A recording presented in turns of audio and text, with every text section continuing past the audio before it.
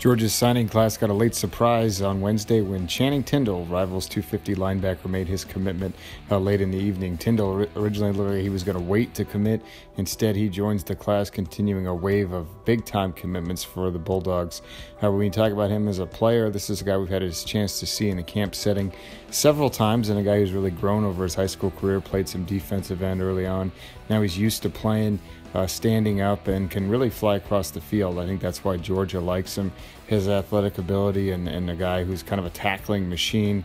We've seen Roquan Smith have a ton of success in that role this past season, and if Georgia fans are being optimistic, Tindall's a guy that could maybe eventually fill his shoes.